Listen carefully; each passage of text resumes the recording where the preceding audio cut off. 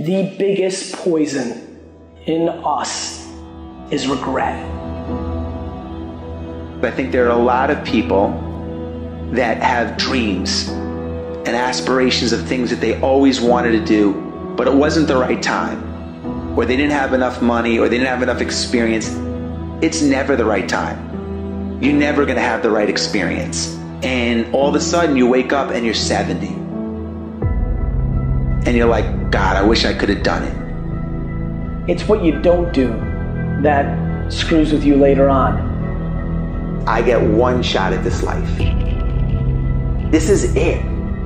And I don't want to go through life being the 80% version of me. I don't want to look back and be like 77 and be like, I didn't do that. There's so much I want to do, and I love life so much, I don't want to miss it.